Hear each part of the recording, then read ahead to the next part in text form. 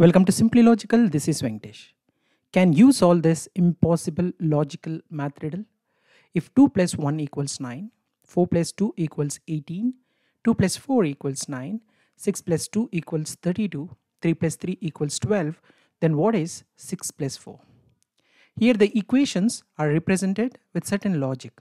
We need to identify the logic and find the answer to the final equation.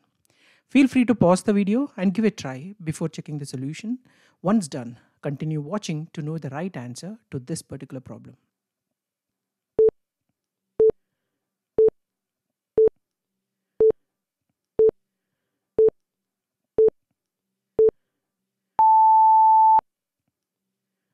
Let me explain the solution now.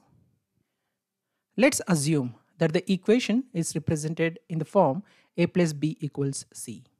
If a plus b equals c is the given maths number equation, then the logic hidden in the number equation is a plus b multiplied with a plus b divided by b, which results in c. A and b are the numbers represented in the left hand side. Let's check whether this logic satisfies all the equations.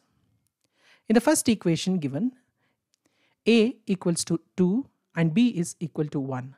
After substituting the value, the equation becomes 2 plus 1 multiplied with 2 plus 1 over 1.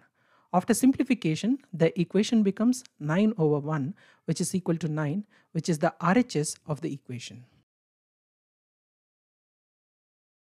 In the second equation, a equals 4, b equals 2. After substituting the value and simplifying, the equation becomes 6 times 6 over 2. 6 times 6 equals 36. 36 over 2 equals 18, which is RHS of the equation 2. In the third equation, a equals 2 and b equals 4. After substituting the value of a and b and simplifying, the equation becomes 6 times 6 over 4. 6 times 6 equals 36. 36 over 4 is equal to 9, which is RHS of the equation 3.